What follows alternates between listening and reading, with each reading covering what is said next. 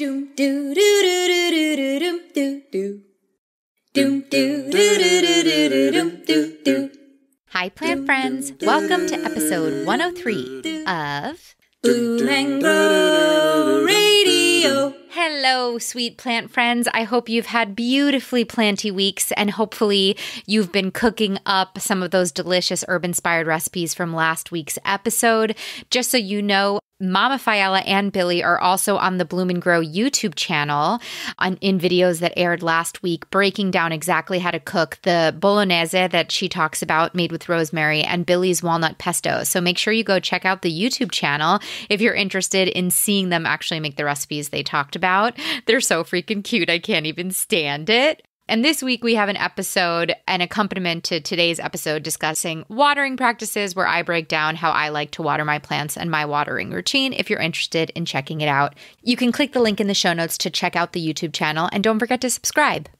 Also, speaking of clicking links, I would love for you to take my listener survey. The 2020 Bloom and Grow Radio listener survey has been created to source you guys for where you want the future of the show to go. Number one, from a content perspective, I ask you what episode topics you want, what YouTube videos you want, and also I'm going to probably be building out some really exciting things for Bloom and Grow, and I want your input before I go ahead and do it. So if you're interested to check that out and give me your feedback, I would be so very thankful. You can click the link in the show notes. It takes, I think, 4 minutes and 30 seconds is the average that it takes everyone. So please take 4 minutes, do me a solid, and take that survey so I can get to know you better, plant friends.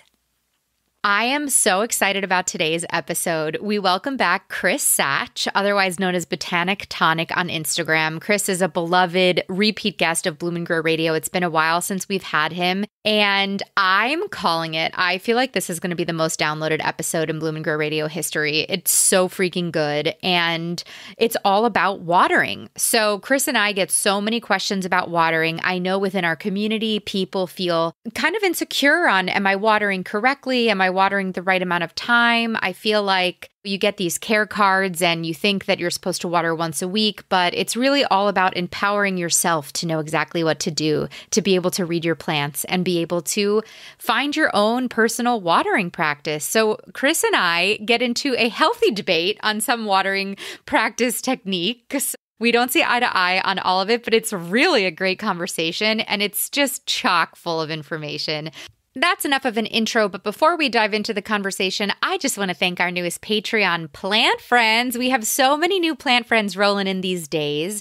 Patreon plant friends are listeners in our community that support Bloom and Grow monetarily on a monthly basis for pretty much the amount of a cup of coffee. So thank you to our newest Patreons, Vivian Farmer, Iva T, Meredith Martineau, Kat Page, Tony Lightgab came in way over the base price to be a plant friend. So thank you for your generosity, Tony. Olga also came in over the $4 base level for being a plant friend. Amy Lefevre and Jessica McIlvain. Thank you to our newest plant friends. Thank you to all of our Patreon supporters. You guys are amazing. Your support means the absolute world to me, and I can't wait to really get to work on building out some upper levels of the Patreon tier. Behind the scenes, that's what's going on with Bloom and Grow in addition to a few other things. So in the next couple of months, hopefully you'll see that rolling out. So thank you, plant friends. Okay, let's get right to this awesome conversation. Today, we are supported by Espoma Organics. Espoma Organics is a family-owned and operated company dedicated to making safe indoor and outdoor gardening products for people, pets, and the planet. Plant friends, we know I've adored Espoma Organic products for a really long time now. My love affair with them started when I got gifted a bottle of their indoor houseplant liquid fertilizer at a Summer Rain Oaks plant swap. I fell in love with the fertilizer and started continually using it. It is so easy. If any of you guys are struggling with what to fertilize with, I can't suggest it enough. It comes in a bottle that has this pre-filled cap mechanism. So all you do is you flip the bottle over, the cap fills up to this pre-dosed amount of liquid, and then you just dump the liquid into your watering can. Like, it's literally that simple. And because it's specifically for indoor plants, you don't have to mess with like halving or quartering the dosage for your outdoor plants to then make it for your indoor plants. Like it's pre-measured. It makes fertilizing houseplants so easy. They also have plenty of fertilizers for your outdoor plants as well, but definitely try that out. I also love their potting mixes. They've got a general potting mix and a succulent mix that I use for all my houseplants. And when I want to like get real mad science-y, I'll even mix in their perlite or their orchid mix with my general potting mix to just make it my own if I'm feeling like I want like a fun little project for the day. And if you do have lawns or outdoor gardens, they have so many amazing products that I don't talk as much about because I'm more houseplant focused, but they've got their biotone starter, their holly tone, their bulb tone, a whole line of tones that are specifically catering to different types of outdoor plants that will fertilize and nourish your outdoor plants and keep them happy and growing. So from potting mixes to fertilizers to pest control, Espoma has the eco-friendly organic products to help you and your garden thrive. To learn more about all the things that they offer for indoor and outdoor plant people, visit espoma.com to see where your local Espoma dealers are, or you can click the link in the show notes to go to the Espoma Amazon storefront to order online. Thanks again, Espoma Organics. Welcome back to Bloom and Grow Radio, Chris. Hey, glad to be back. I'm so excited. I don't even know what number episode this is for you. We've had too many really fun, nerdy conversations. That's the thing. When you have a lot of fun, you're just so involved in the fun, you just don't even remember. And that's great. I love it. So you have always been, I mean, you were on episode, I think you were episode 2, if not 3 of Bloom and Grow Radio. And you have always been one of my go-to botanists, horticulturalists that I go to break down all of these kind of like sciencey planty questions. You have like a thread in our texts of like photos of my plants that I text you asking for help about. So how's your collection going since the last time we talked? Like, what are you loving these days? So really these days, I mean, everybody knows me as the plant doctor. I botanic tonic. I focus on orchids, but I really love all plants. And honestly, lately, a lot of my orchids that haven't bloomed in a long, long time have bloomed for me after I moved to my new apartment. So like, they're like all exploding with growth and they're super great. But one plant that really impressed me that I was like totally shocked that it like did so well is my Boston fern. Like regular Really? Boston fern, they're shedders, so like they'll drop a leaf here and there, but like it just like exploded with growth. It just loves this new apartment. And I love that it loves the apartment. And like anyone who knows me knows that like besides orchids, like I have a big soft spot for ferns, fern allies, mosses, lichens, like the really primitive plant life, because they're just so cool and so interesting. I just love the way that their structures, their colors, they're so colorful too. The way they interact with the environment, the way that other plants depend on them, everything like that. So I actually, believe it or not, I took some spores because it started sporulating and I wanted to propagate it. So instead of waiting for it to grow a division, I decided, okay, let me take some spores. I'm going to take my thumb off some spores and mush them into some perpetually wet sphagnum soil in my vivarium over there. So I did that. And just a couple days ago, I think I posted on my stories, I saw the little tiny fern baby starting to grow, the little gametophytes. They have these, and they're so cool too. They have like 2 parts to their life cycle. They have this like weird, like heart-shaped, like green growth thingy. It's called a gametophyte.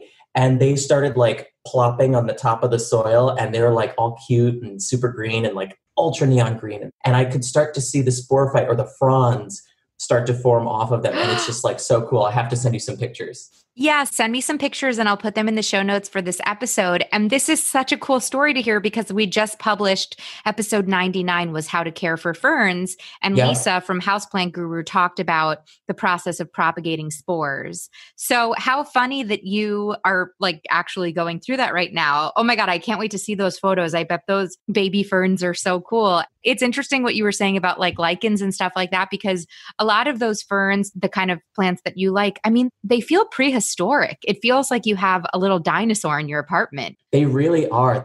Ferns, lichens, mosses, all of them have existed before the dinosaurs. Like if you take Earth's history Truly. and you break it down, Yeah. like there were things called tree ferns that dominated the landscape in the Carboniferous period, like well before dinosaurs, and is actually where we get most of our natural gas and oil from. It's not dead dinosaur, it's actually dead plant. Mm-hmm. So you have these, and they used to dominate the landscape. And we have them in fossils, and we have a few living specimens. Most of them are extinct, but we have a few living ones at the botanical gardens, and some vendors in Florida sell them as well. They're in propagation, so they're all safe. And you can literally have a plant and its own fossil right next to it.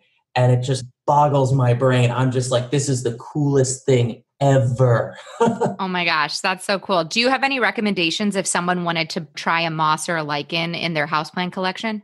Yeah. So the thing that a lot of people don't get right about mosses and lichens, and this is going to lead into the watering. The first thing, as I always say, is light. Mosses and lichens, like if you think about where they grow in nature, forget everything you learned from all the garden centers and things like that. They'll tell you that they're low light plants. They're not. They actually grow on the surfaces of rocks, like next to waterfalls. They're getting pretty exposed direct sunlight. The best thing you can do for your mosses is direct light and high humidity, high moisture, perpetually moist, the combo of that. And that's really the secret sauce to getting moss growing. Because I actually recently built a couple of months ago a vivarium with like a mister unit and some water inside and fans. And I'm just starting to get moss grow everywhere. It's like propagating itself. It's like going everywhere. So all you have to really do is provide good airflow, humidity, and I mean, I have fans, but you can grow it in a terrarium, but you have to be careful of that. And the only other thing you have to be careful about with mosses, which I learned the hard way many, many times, is pH. They're actually really sensitive to pH. So some mosses grow in acidic environments like sphagnum, and other mosses, like the cute little cushiony moss that you find in the sidewalk, those grow in like more alkaline conditions. And so like if you're trying to grow the cute cushiony moss, which I love but can't grow, you need like a chunk of limestone or concrete, which is basically ground up limestone, and grow it on that so that the pH stays. And changing water is ever good. You know, basic plant care stuff, change the water, make sure there's no mold growing, things like that. And you can grow moss, but light and constant humidity or moisture is definitely key with them. Awesome. Well, that brings us into our talk about watering and moisture because, you know, the more I talk to Bloom and Grow listeners, the more I recently did a survey with our Patreon community. And the thing that was so interesting to me was how much when I ask, what are you struggling with as a plant parent, watering really came up, which is so interesting to me because I feel like everybody finds their own watering journey throughout their plants. I know personally, I'm a perpetual overwaterer and then also a perpetual underwaterer, depending like what mood and month that I'm in. Oh, same. I never thought to dedicate a whole episode to the concept of watering, but it became very clear to me that it was time and that you would be the perfect guest. So let's just start off with a broad question. You know, why is watering effectively so important for our plants? So it's really interesting because like water is the key to life. So you can't have life without water unless maybe you're some weird bacteria that lives in outer space, in which case not applicable. So plants are really giant straws if you think about it. And plant cells, which they're made of, are little water balloons. And if you've ever looked at your 8th grade textbook or plant book or anything like that, that really gets into some plant physiology, about, I want to say roughly 60 to 80% of the entire plant cell volume is the vacuole. And the vacuole is filled with water and other soluble nutrients and things, but mostly water. And so this structure, actually many plants, herbaceous plants, which means plants that don't have wood, they actually use this water balloon and this water pressure to hold themselves up, which is why you may see a plant that's droopy. That's actually because those water balloons are starting to deflate. The water inside the vacuole is being all used up. How is it being used up? Well, this is where the straw part of the plant comes in, right? So if you've ever also seen those same textbooks, right next to that plant cell diagram, you'll see cross sections of plants and you'll see things called xylem and things called phloem. Xy high, flow low. Xylem brings the water and nutrients up. Oh yeah. Xylem brings the water and nutrients up.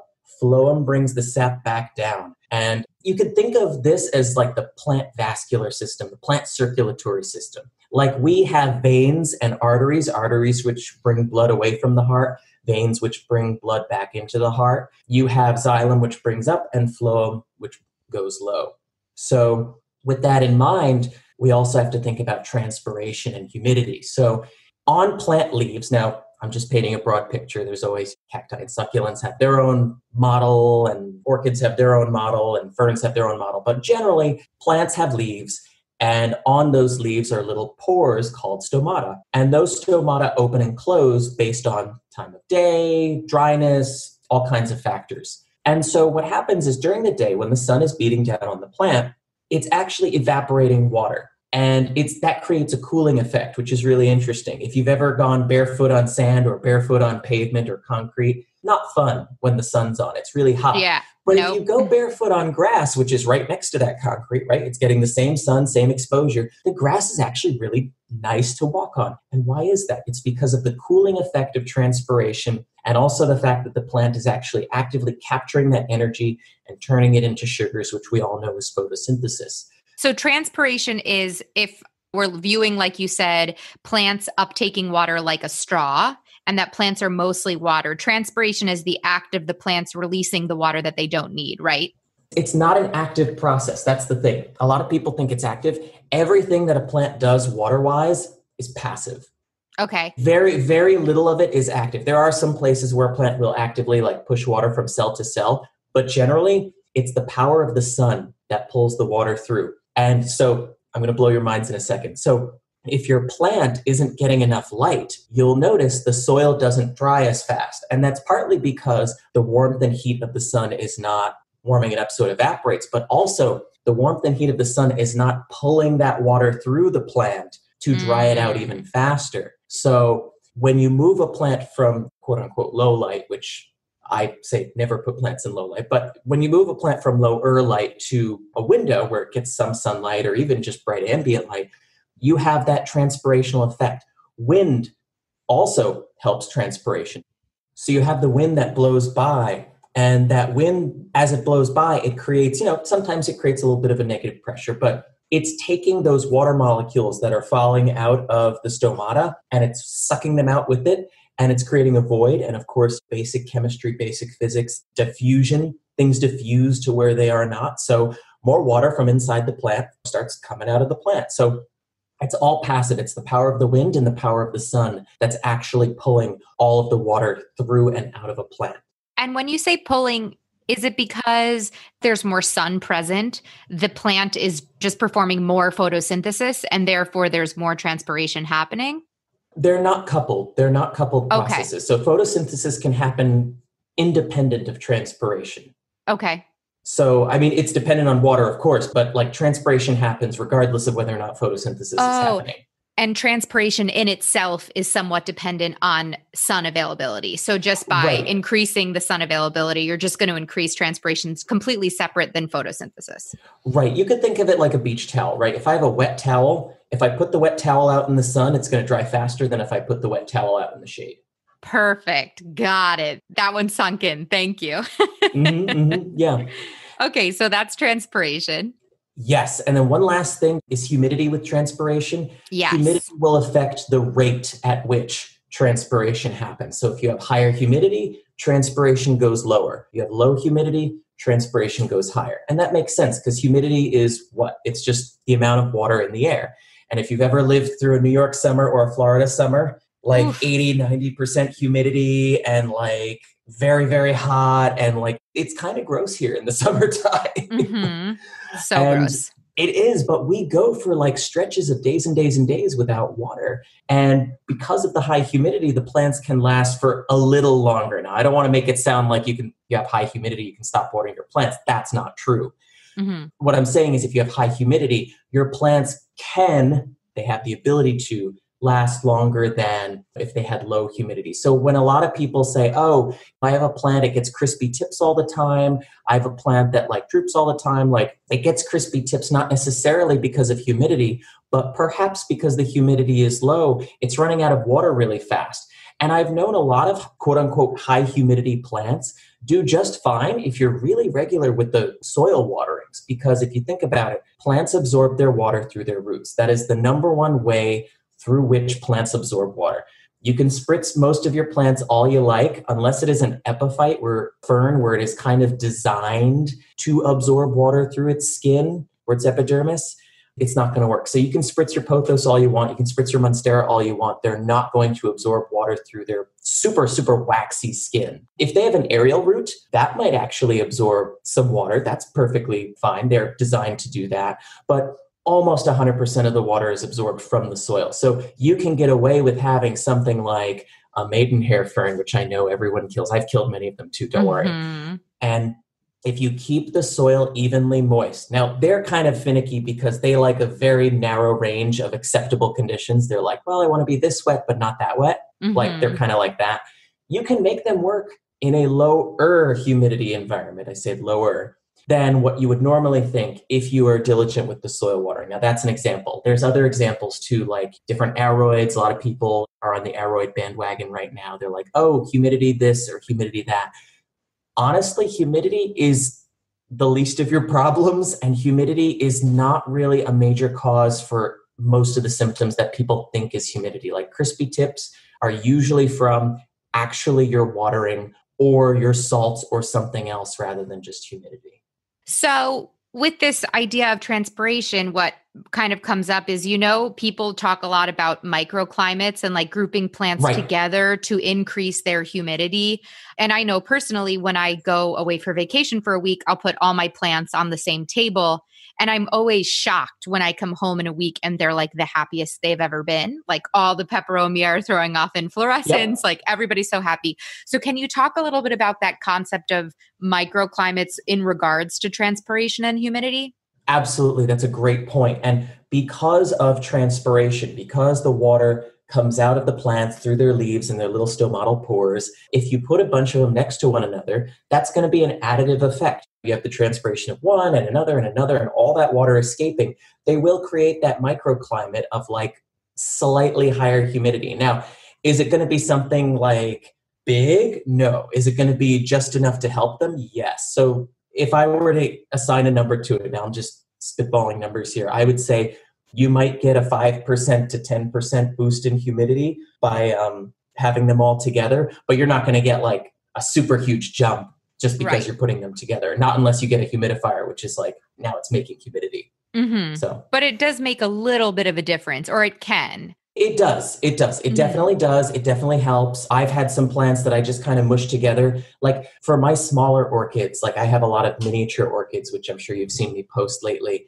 I just have so many of them and they're all coming into bloom at the same time. It's really great. And I actually keep them really close together. I recently posted a picture of my dendrobium all in a tray, and I keep them all together, mushed together in that tray. And I'm like, they need the same conditions so they can be together. They get the same amount of light. That's fine. And they love that humidity that they produce for one another. And so they do excellently like that. And with a terrarium or a vivarium, it's the same basic principle, except now you have a glass enclosure to help keep the water from escaping. Now, do you want a plant to be completely enclosed in a terrarium or vivarium? Never. You always want some kind of breathing because plants breathe just like we do. They also respire, and just because they make oxygen doesn't mean that they don't also take in oxygen. They have to break the sugars back down in order to feed themselves so that they can grow. So you definitely still want to have your plants, terrariums and vivariums, have an opening so that they can breathe. Yeah, I think that's interesting what you said about grouping, because especially to, I think, a great watering hack is if you choose to have plants that need to be watered or misted, like say you want to have a bunch of ferns or a bunch of Marantaceae, it makes sense to put them all together. Okay, yes, the transpiration will help with a subtle microclimate change, but also then you only have to go to one place to water all of the plants that require daily watering or a couple of every days, where like my succulents I can put on the shelf that I don't visit every day because I know I don't have to check in on them every day. Exactly. So let's mark throughout our conversation the watering hacks that we discussed. So watering hack number 1, group plants together with similar watering conditions so you don't forget or miss anybody. Exactly. And I have so many plants, like anyone who's had a lot of plants, always like there's like one that like wiggles its way into the back and like you forget about it. And it's like, oh no, I thought I watered you. And it's like, no, you didn't. Like if you put them all together, one-stop shop, everybody. And if you're a schedule keeper, like more power to you. You can keep them all on the same schedule. But yeah, absolutely. That is one of my bigger hacks. I keep like with like. I keep the drier things with the drier things, the wetter things with the wetter things, and everybody in between with everybody in between. So smart. I love it. So let's dive into like the general watering. So I want to talk to you about top watering best practices and then bottom watering best practices, because those are the two main ways. And then we'll get into some root rot issues and stuff like that. But talk to me about what are the best practices for top watering our plants, which is the normal standard way to water your plants. So when it comes to watering, top watering, bottom watering, I do have a preference. I personally have a preference and a very strong opinion, but I'll talk about both. Given top or bottom watering, always go for top watering, because if you think about it, best way to make a plant happy is to recreate its natural environment. And it always rains from the sky. So it makes sense that you would want to evenly moisten the entire media by watering from the top. Now, that doesn't mean that bottom watering doesn't have its place. It totally does. If you have your plant planted in sphagnum, there's a couple of plants that I do bottom water, and it's because they're planted in something like sphagnum, which like immediately becomes homogeneous. Like if one part of the sphagnum is wet, it immediately makes, or not immediately, but it makes the rest of the sphagnum just as wet. It's a very good like spongy type material that just like totally can become even. But potting mix and orchid mix and other things like that, they don't wick the water up as well. So bottom watering isn't really great for plants planted and stuff like that. So do consider your media. When you're top watering, I have two preferred methods. And my first preferred method, really, if you don't have a lot of plants, this is probably best for you. Take your plant away from where it is, bring it to the sink, put it in the sink. Hopefully it has a drainage hole. It should always have a drainage hole. And just run warm water through it. And just like put the faucet on slow, run warm water through it. Try not to get the dirt to fall out because, sometimes the soil like pops out and goes everywhere. But just try to add just enough so that it goes through and it's going through at a nice rate and it's not overflowing. And you see water coming through the bottom, keep going. Keep that going for like another minute to 30 seconds just so that you know it's evenly moist. Set it aside, do your next plant, do your next plant, do your next plant. Then repeat one more time. The first time around in the sink was to pre-moisten, what I call pre-moisten the soil. And then the second time around is to actually saturate it. Because if you think of what happens in a rainstorm, everything is wet. It totally gets saturated. And you'll hear people, they'll say, oh, but succulents don't need that. They do. Succulents every plant needs just as much water during a watering as every other plant. When it rains in the desert, it pours. And I know because I've been caught in one of those. It's like the sky is falling, like OMG. And when it rains here in New York, we have a tropical storm or even just a regular thunderstorm. It just rains, and here it rains all day. So there's no way that things aren't getting totally saturated. The key where people go wrong is they kind of leave it sitting in the water. The thing about nature is it drains off, it gets dry, the sun comes out, dries everything out pretty quickly. But indoors, you don't have that wind. You don't have as powerful of sun strength. So you need to make sure that that plant dries out as good as possible. And this is why the sink method's pretty good, because you saturate it, right? Regardless of whether it's a succulent or a fern or an orchid or anything, you saturate it and it has the drainage hole. Then you put it back to where it lives. You don't let it sit in the water. You don't let the water sit in the tray. You just let it dry, and that works for me. And that's one of my most foolproof methods of watering for just about anything. And it'll dry out. If it's in a terracotta pot, it'll dry out even faster. And you just check on it every couple of days. And, oh, right, one of the biggest things I forgot to mention at the beginning was before you even think about adding water, you should always stick your finger in the soil, feel the soil. I always get like questions like, oh, how do I know when to water? Or do I water this every 7 days or every 10 days? Get numbers out of your head. Just check on it every couple days, every 2-3 days, stick your finger in. If it's moist, don't touch it. If it's wet, definitely don't touch it. And if it's dry, then you can water. And it's really as simple as that. I'm so happy you said that, because I think a big transition for me from the beginning of my plant journey, where like I would buy a plant and get the care card and like live and die by the care card. And of course, I understand why these care cards and these plant companies have to put water every couple of weeks. You have to give someone some place to start. But every apartment is so different. My Boston fern is going to dry out. If we watered each of our Boston ferns with 2 cups of water, mine is going to dry out not the same exact time yours does, because the nature of our environments are different. So It's so much more important to kind of take that not take the power back, but like it's so important to empower yourself to make your own decisions and understand the concepts behind watering to know how to water effectively and not just water every 7 days because that's what the internet told you. You know what I mean? Exactly. I always encourage people, think for yourself. You're special. Your environment is special. So use these principles to guide you. The numbers are just a suggestion.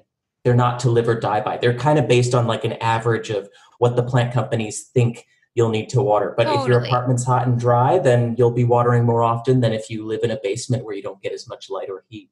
So let's take many of the aroid, like not a maidenhair fern, not any ferns, but many of the aroids that we get, many of the, I'm trying to think other plants, but when the instructions say water when it dries out, what does that look like? Or should I be sticking my finger in the soil and it should be completely dry to my first knuckle, to my second knuckle? Like when, I guess, so for when to water, like what does dry look like? Because personally, sometimes I've waited too long and then the soil has become so dry and compact that rehydrating the soil becomes really difficult. So can you speak to that? Right, exactly. Yeah, so when you're feeling the soil for dryness, you want to touch the top. At least first you want to touch the top just as like a quick, like, because if it's wet, then the top's going to be wet. And then you say, okay, well, if the top's dry, let me go in a little further. And depending on the size of the plant, like if it's like a small 4-inch plant, maybe you can only afford to go down maybe 1 knuckle, 1.5 knuckles. But if it's like a huge, like 10-inch plant, and when I say inches, I mean pot diameter, I do not mean plant height. You stick, like I stick my whole finger down in my large floor plants. I just stick my whole finger down. I just go all the way in. And a lot of them actually, the bigger the pot, especially with the non-draining pots, you have to be careful because the water tends to pool at the bottom. The top will be completely dry. You'll get an entire finger down. It'll be totally dry, but the bottom will be totally wet. So with the floor plants, you kind of have to use a little more like experience and gut. I always tell people, take care of the small ones first so you get a hang of the basic rules and like how often you should be checking in and things like that. Then go for the big boys. So that's sort of my recommendation.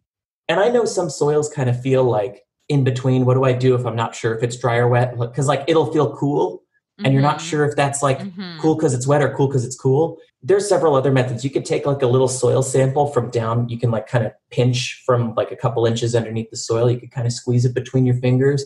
If it feels really moist or if water comes out, then it's still really wet. Like if it sticks to your finger. That's kind of helpful if it sticks to your finger. Like really sticky, yeah. And you like see like, oh, my finger is like starting to change color because like it's bleeding like the soil color on it, or I don't know.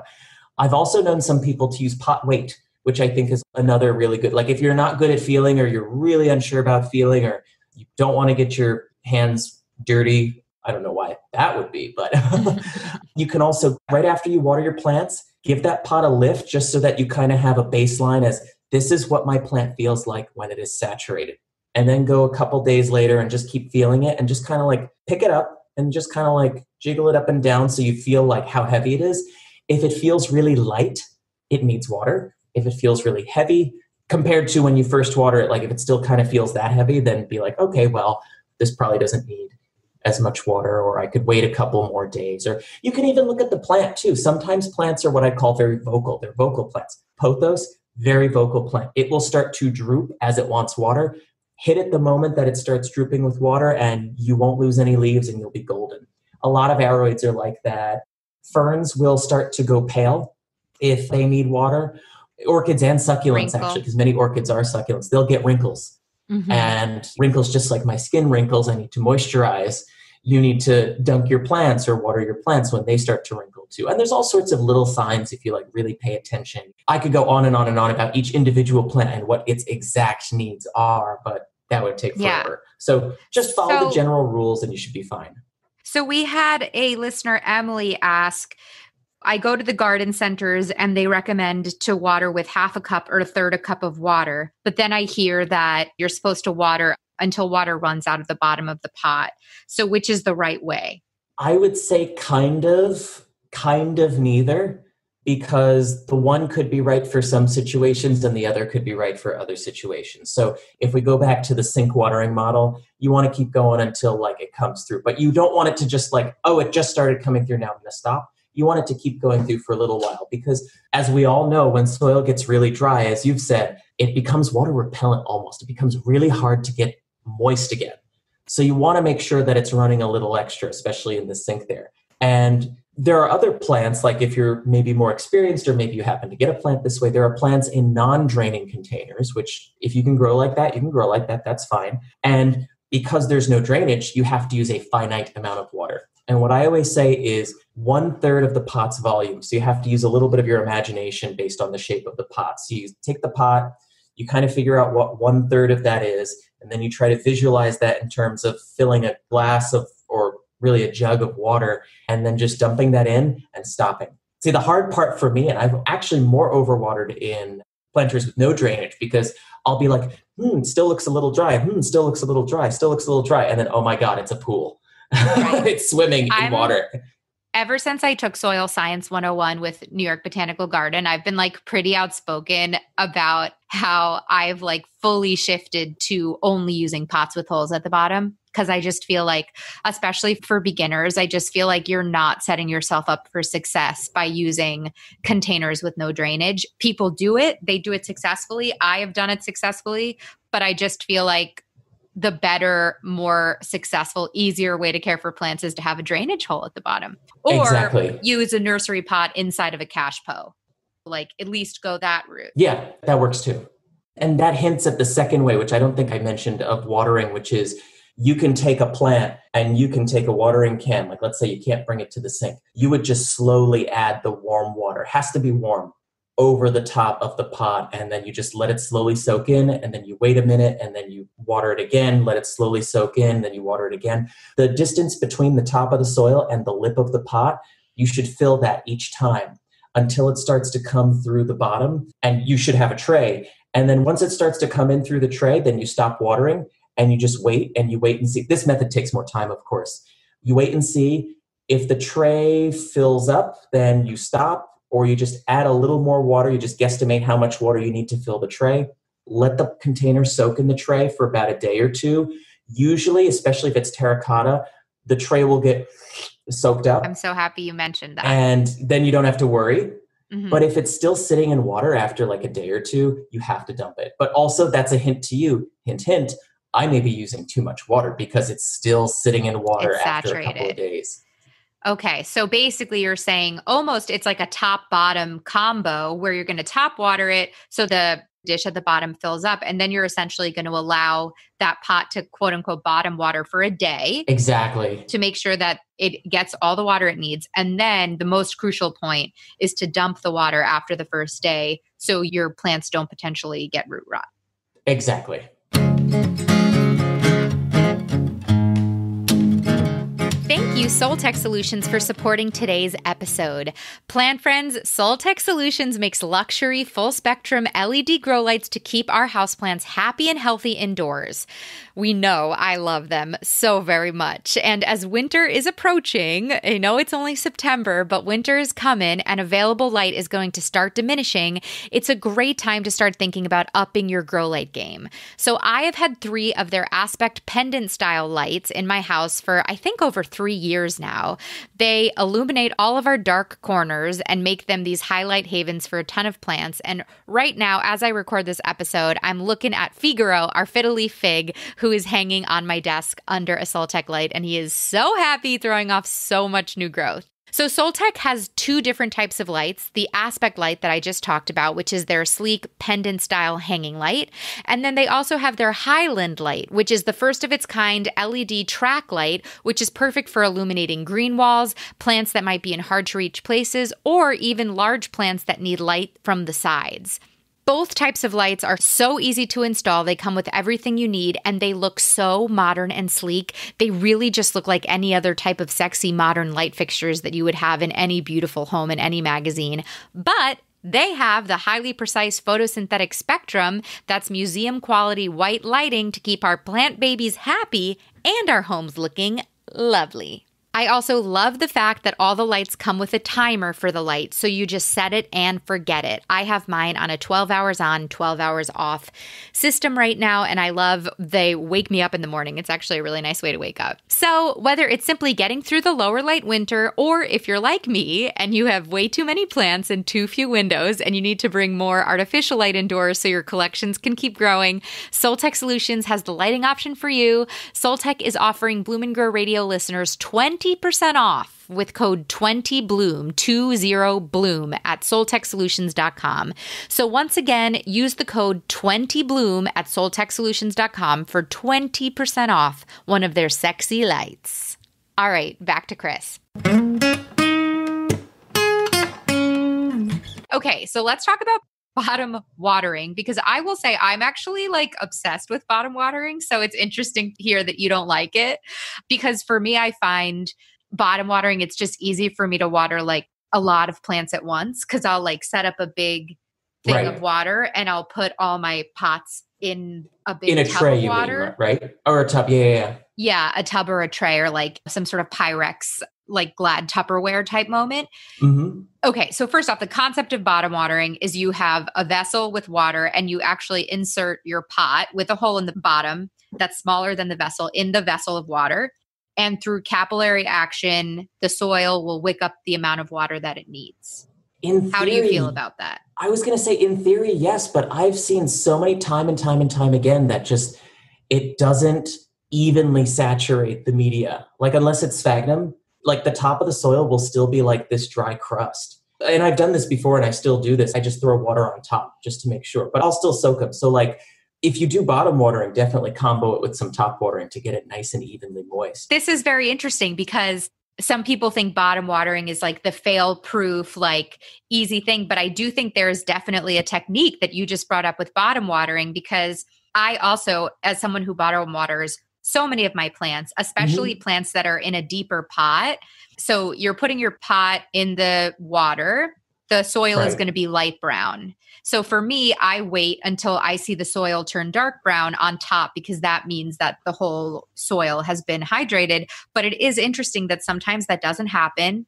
And sometimes only parts of the soil on the top are dark brown. And then I do have to go in and give a little top watering to make sure everybody is happy, everybody's wet. Exactly. So it's interesting to know the problems associated with bottom watering that maybe people don't talk about. And that's totally one of them. Yeah, that. And also one of my other problems with bottom watering is, and this is just a me thing, it makes more of a mess, because if you have a plant that's super ultra, like double dry, like it's on death's door, but you know, if you water it, it'll totally perk back up.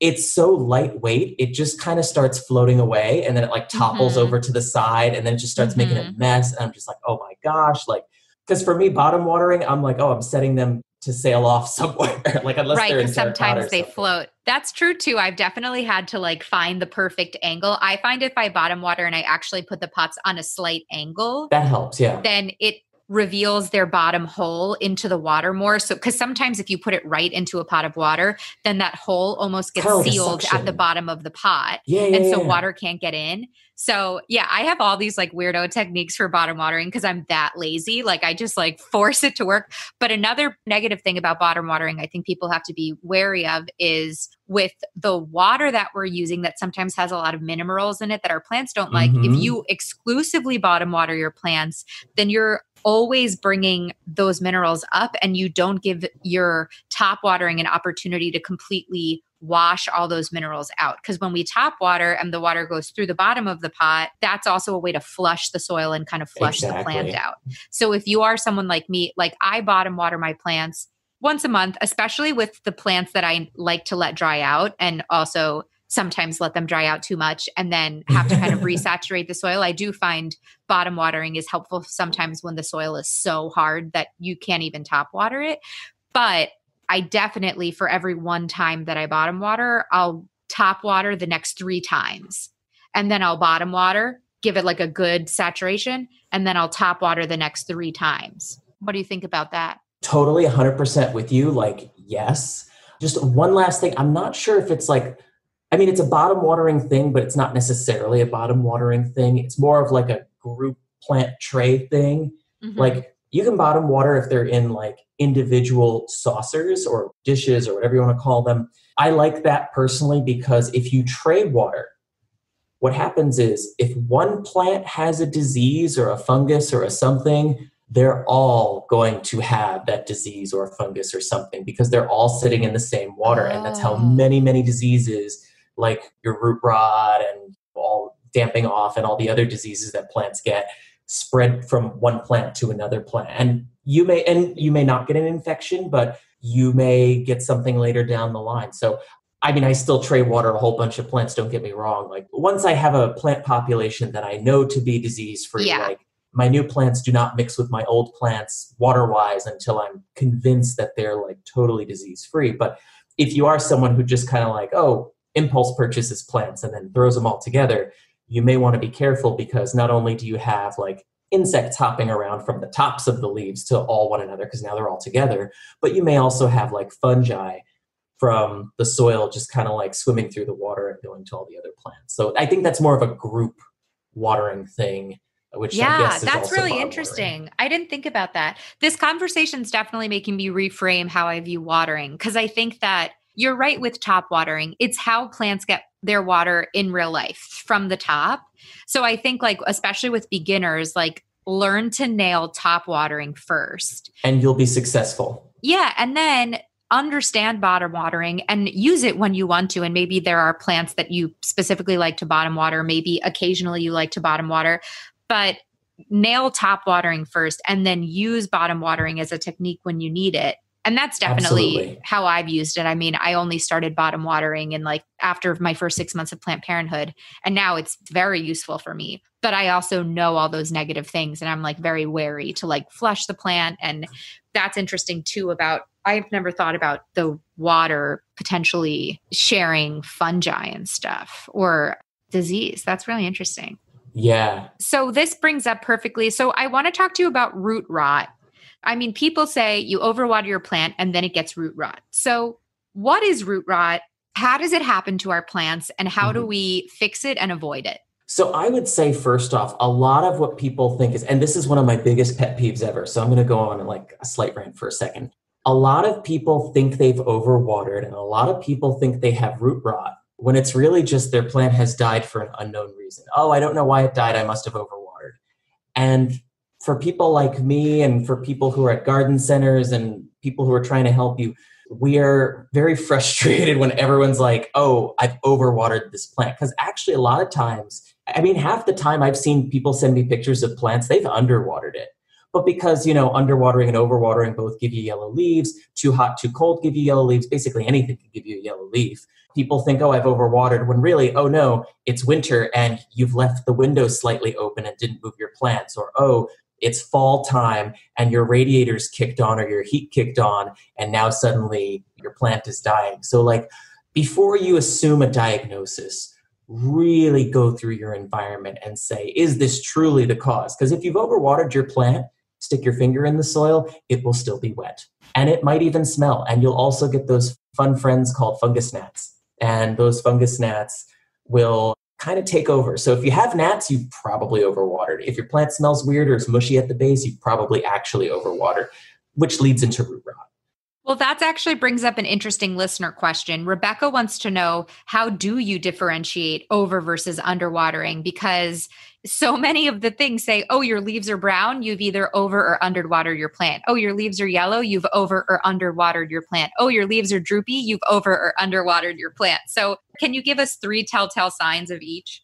Your number one North Star is going to be your soil moisture. If you've underwatered, your soil is going to be hard, it's going to be lightweight, it's going to be totally dry if you feel it. And you're also going to notice that the stems or the petioles will kind of be sunken in on themselves and they'll snap because they're super dry. If you've overwatered, it might smell bad, your soil's going to be wet, you might have fungus gnats. Like if you've overwatered, you will have fungus gnats. If you've underwatered, you probably won't have fungus gnats. That's like, because they can't live without moisture and, there's no moisture. Your plant may also collapse a little from the base because of that mushiness. Because what happens during overwatering, right, is you have so much water in the ground that not only are the roots suffocating, but also that's water pressure. The plant doesn't pull water through. Water gets pulled through or water pushes through. So when you have too much water in the soil, that water actually starts to push through the plant, and it creates so much pressure that it starts to rupture all of those xylem and phloem. It's kind of like when your veins and arteries start exploding from too high blood pressure. I mean, that's extreme, but that's what's going on there in the plant. And you have that happening. And that's why they start to go mushy, because once those vessels start exploding, the structural integrity goes down. It starts to get mushy. It starts to break down. It's like when all your pipes start exploding, bad news. So you'll get those telltale signs. And there may be fungus on the soil too. There may be things that go together. Birds of a feather, birds of an overwatering tend to rot together, I guess. I love that.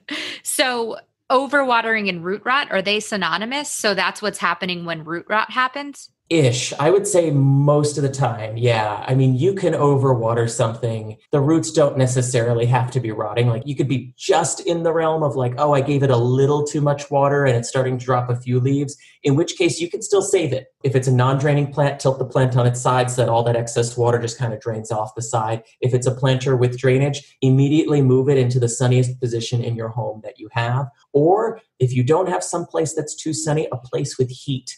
Of course, be reasonable with your heat. Like don't put it on top of or next to your stove where it gets blasted with 200 degrees of heat and then expect it to be okay. That's still not okay. But place it in a warmer spot where you'll get that kind of reaction. Okay.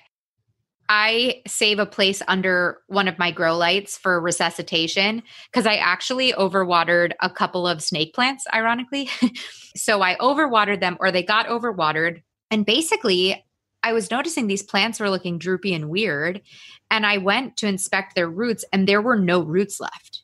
There were almost no roots left. And so what happened was the roots rotted and then actually dissolved into the soil as organic matter. And these plants were in the darkest areas of my apartment, not the darkest, but for plant context, they were in medium light. And so as a way to resuscitate them, I immediately put them under the brightest lights that I had to help them try and shoot more energy to grow more roots. And actually, this was very successful for me.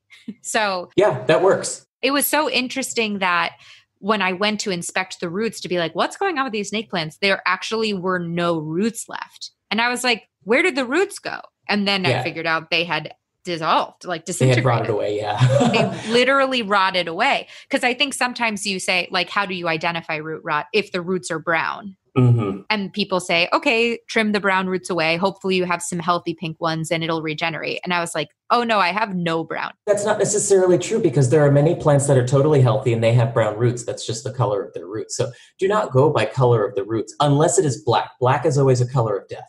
So if something is black, then it is dead. But if it's brown or any other color, it's probably okay.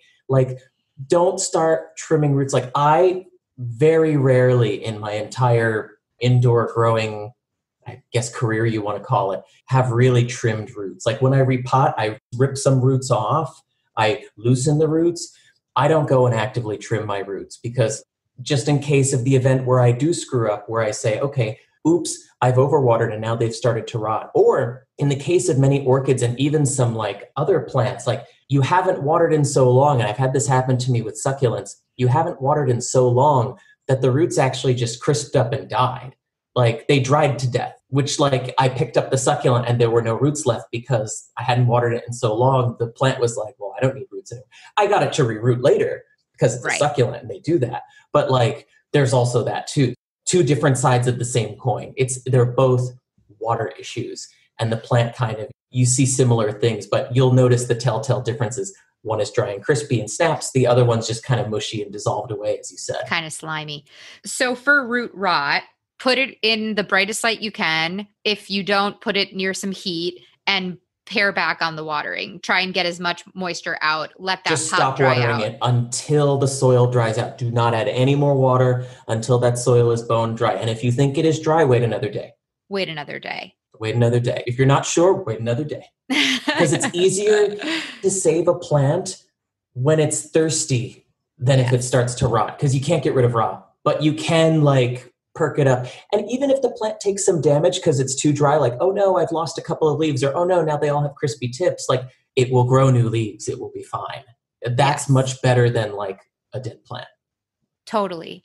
The same thing for me happened. I mean, I learned a lot. I'm like a serial overwater. The same thing happened. I had a treasured variegated watermelon peperomia that fully rotted and I couldn't save it.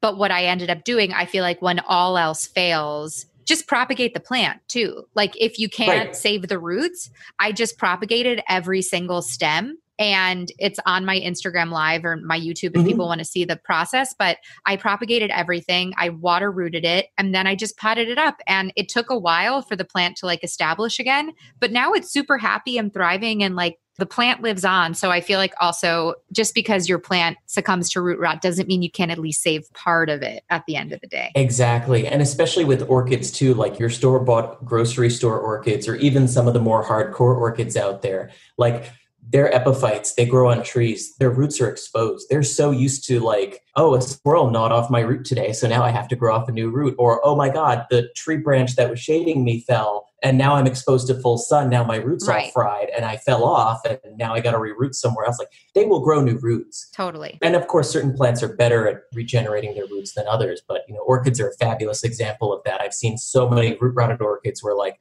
I just wrap them in paper towels. I wrap some of them in paper towels. And they're very easy to moist because paper towels go wet dry very fast, which is exactly what you want when you're trying to coax out a root for any plant. Super helpful. So any quick thoughts on self-watering pots and those like watering orbs that you can like buy on the internet and like fill with water and then flip upside down in your plant?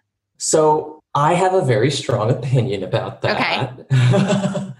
And I say, look, anything that encourages you to not think about your plant, to neglect your plant, to make it like a piece of furniture, that is not good plant parenting.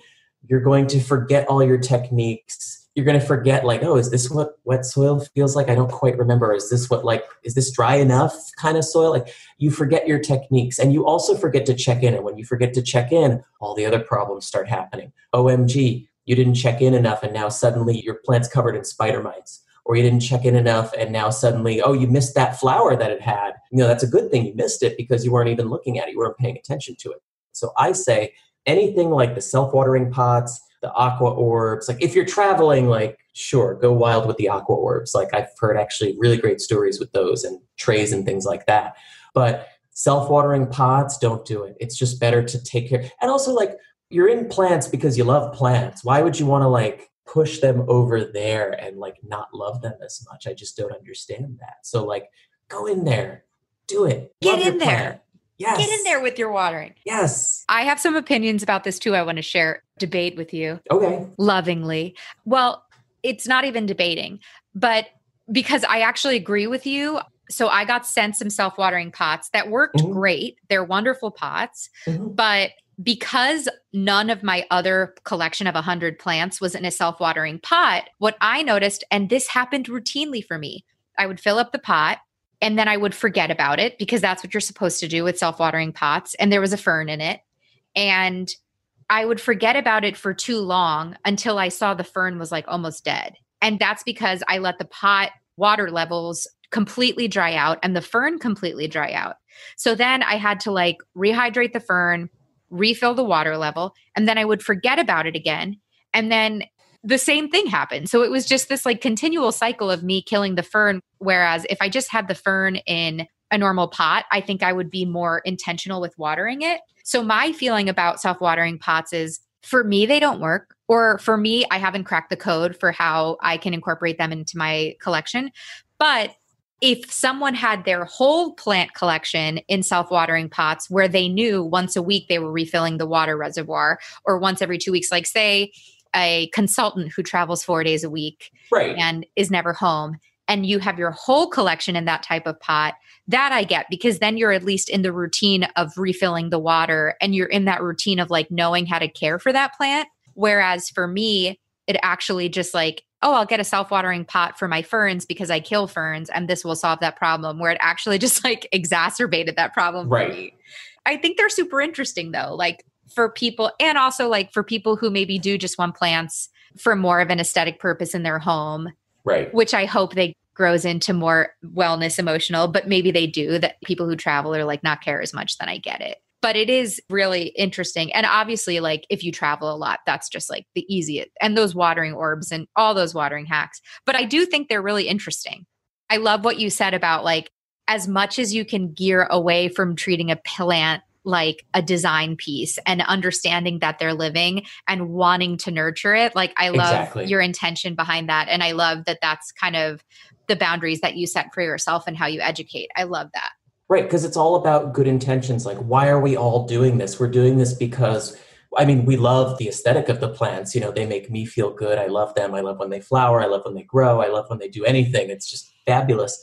But I also just love them genuinely. They're fascinating creatures. We live on this earth with these wonderful creatures that give us so much and they request so little. Like, that blows me away. Yeah. So that's why I'm just like, don't treat your plant like a piece of furniture. You know, do give it that love. But there are times and places for self-watering pots, absolutely, like you've mentioned. Mm-hmm. But I do want to point out also that self-watering pots, I don't know if this is going to blow any minds or not, but it's really just a glorified bottom watering. There's no automation. It's just the water sitting at the bottom. You're just perpetually bottom watering your plant in like a slightly more complicated way. Well, I'm thinking of the ones where it's like the string sits in the water and then the string also sits in the soil. So the damp string is like dampening the soil. Those are the ones that I'm thinking of. Yeah, it's still basically the water's at the bottom and the string wicks it up and then the soil absorbs it. So it's like a more complicated bottom watering or a bottom watering with an extra step. If that makes sense. So that it's not like drowning in water, but it's still moist enough. Yeah. If it works for you, it works for you. But for those who are just kind of starting to feel their way, I would say spend more time with your plants and try to master that. I agree. I love it. Okay. I can't believe how long we've talked. I have a couple more listener questions for you. Sure. Well, first off, let's just talk quickly about spritzing. Mm-hmm. Do you feel like spritzing actually increases humidity? So here's the deal about spritzing, and I'm going to bust a lot of myths, and I'm going to make a lot of people very upset, and that's okay. I know. Let's do it. Go for it. Spritzing does not increase humidity. Spritzing just puts water on the plant. If you want a long scientific explanation, you can ask me later. But basically what you're doing is it'll be higher humidity for like the 5 minutes that spritz is on the plant. And then the moment it evaporates, your room humidity is like exactly the way it was when you started. So it's a Band-Aid. It's not a cure. And even as a Band-Aid, it's not a very good one because it doesn't even stick on. So, yeah. And then also on top of spritzing, like you get the potential to give those foliar fungi a chance to jump from plant to plant through the spritz because that's how their spores spread in nature. They go in these water droplets and they use the water droplets to stick their little spory feelers inside stomata and infect leaves that way. That's how many plant fungi. And a lot of things that people think are like dead crispy leaf tips are actually fungal infections. Like, oh, my fiddle leaf fig has these like crispy tips, or oh, my calathea has these crispy tips. 9 times out of 10, I cannot tell you how many times I've seen calatheas, and I took one look at them and I said, that is a fungus, that is not humidity related. I've grown calathea before, I've given them away, but I've grown them before.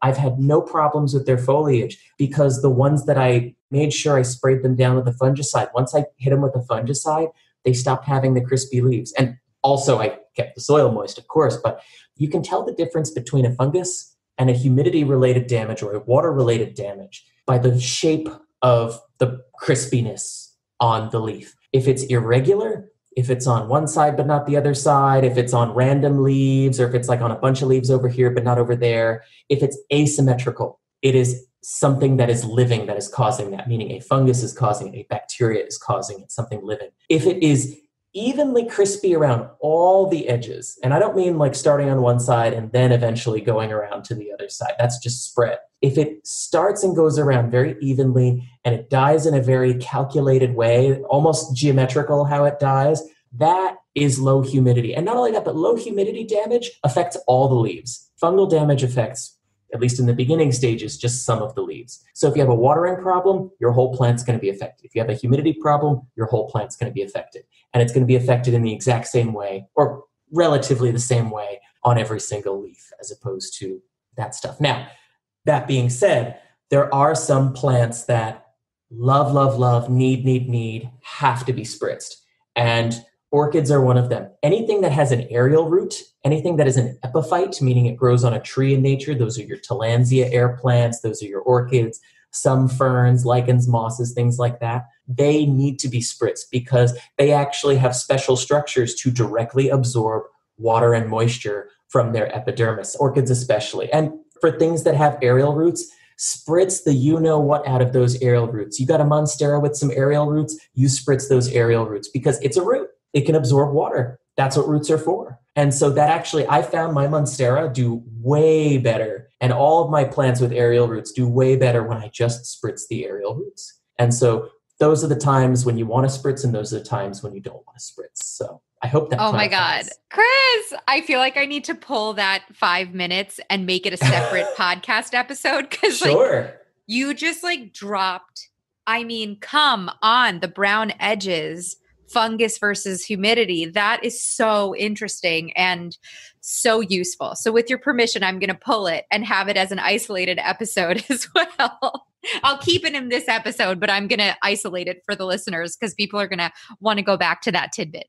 And you can also throw in my variegated whatever, the white parts of the variegation. Like if you have a variegated monstera, the white parts always turn brown. That's a fungus. I've recently actually posted pictures on my Instagram, Botanic Tonic. Shout out. My monstera, I spritzed it with fungicide. I don't have any brown spots or brown tips on my white leaves anymore. I have perfectly formed white variegated leaves and there's no brown spots, there's no brown tips, there's nothing on them and they're perfectly fine. So I have proven, at least with my one small sample size test case, but also I've done this on plants in the greenhouse too, it is a fungus and a lot of fungi mimic that.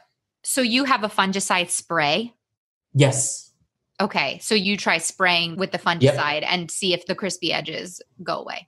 Exactly. And well, in the new growth, they go away because in the old growth, once it's dead, it's dead. But you spritz everywhere so that it doesn't spread. And then you spritz the new growth and then the new growth should be quote unquote sterile or as sterile as it's going to be.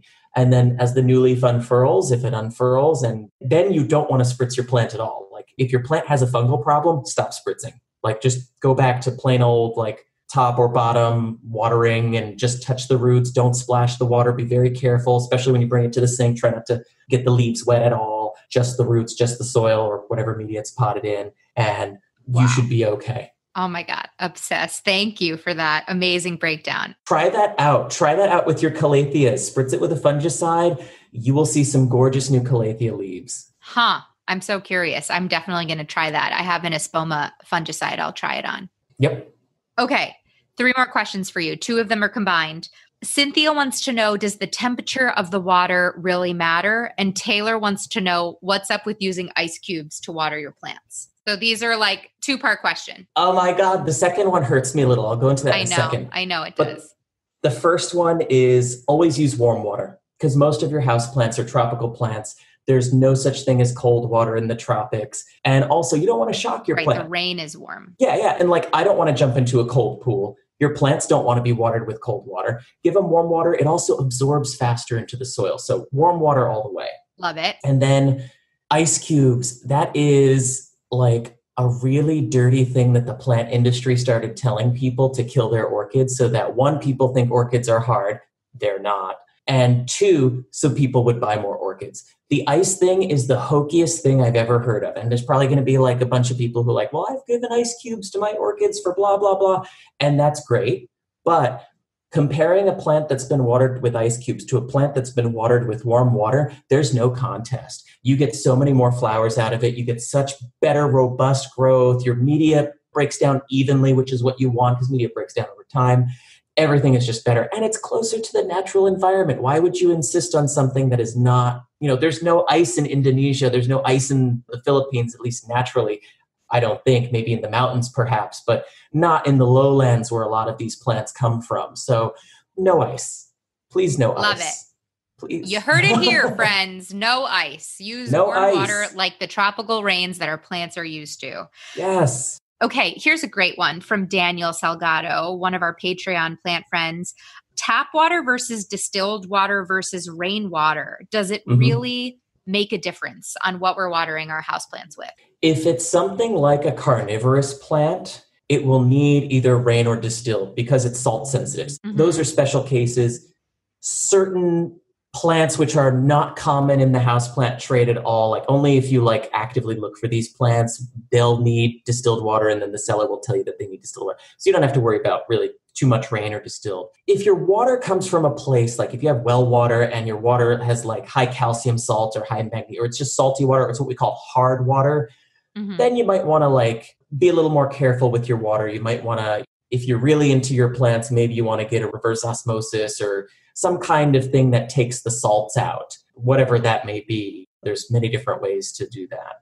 What about leaving the water overnight? Some people say that if you leave the water overnight, that doesn't get rid of the salts. That only gets rid of the chlorine, which I live in New York City. Like we have chlorinated water and none of my plants have ever suffered from chlorinated water. I mean, probably in some districts they over-chlorinate their water, in which case, yeah, if you can smell the chlorine, it's probably bad, but you can't really smell the chlorine in our water here. So I just water straight out the tap. But if you do come from an area where your water isn't the greatest water coming out of the tap, collect some rainwater, use that. What about using a Brita? I mean, I guess you could. Most plants don't care about the salts. So Brita, if it's like good enough for us to drink, it's probably good enough for your plants to drink. So I would say if you have really hard water and Brita gets rid of that hardness of the water, then I'd say go for it. It's an expensive way to do that. I'm sure there's a more economical way that someone will probably comment at some point, whether that's like a distillation machine that you can buy or a reverse osmosis machine that you could buy. You know, if you have a lot of plants, then something like that makes sense. But if you don't have a lot of plants, maybe a Brita filter is the way to go. But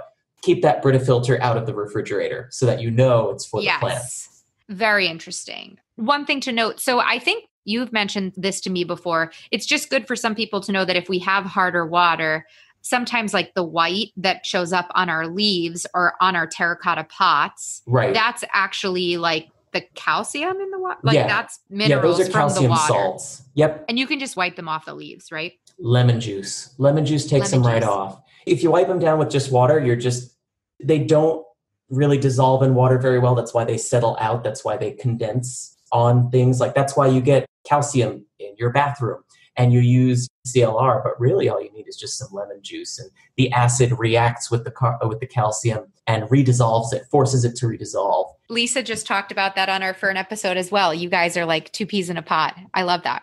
Oh yeah. So then one last question and then we'll be done. Dee wants to know, does it matter whether you water morning or night? And when repotting, is it better to repot with dry or wet soil? If you're gardening outdoors, it does matter whether you water morning, noon, or night.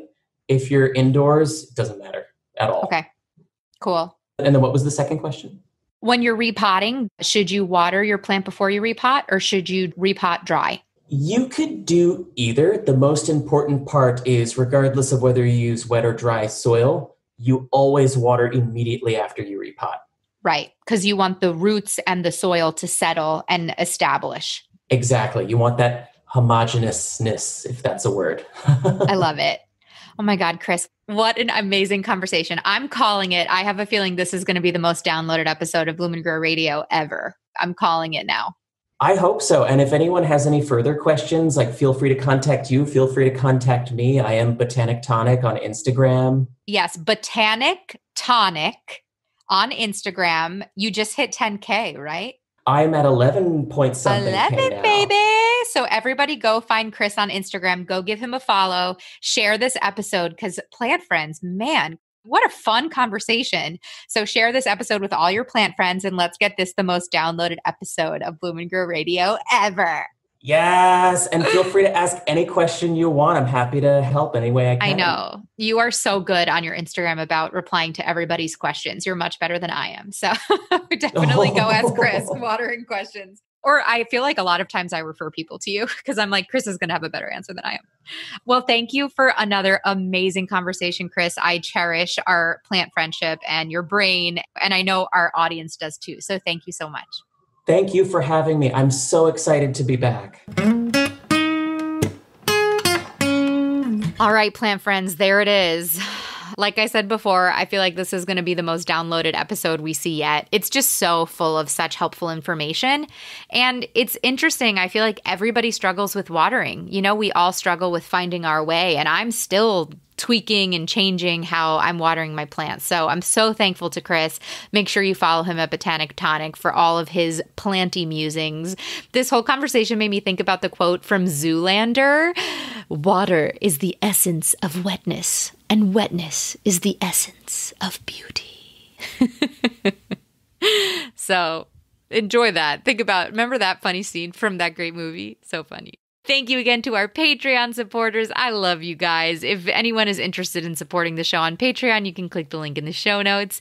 And thank you to our marvelous episode sponsors that keep the show up and running. Espoma Organics, for indoor or outdoor solutions for your potting mixes, your fertilizing needs, your pest control needs. Espoma Organics has the organic and eco-friendly option for you. They're an awesome family-run company that I adore.